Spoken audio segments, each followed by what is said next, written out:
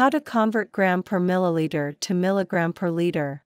As we know, 1 gram per milliliter is equal to 1 million milligram per liter. 1 gram per milliliter equals 1 million milligram per liter. To convert gram per milliliter to milligram per liter, multiply your gram per milliliter figure by 1 million.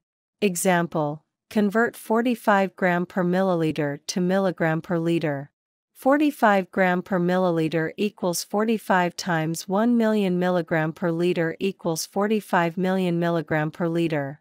To convert milligram per liter to gram per milliliter, divide your milligram per liter figure by 1 million. Example: convert 45 milligram per liter to gram per milliliter. 45 milligram per liter equals 45 divided by 1 million gram per milliliter equals 0.0000045 gram per milliliter.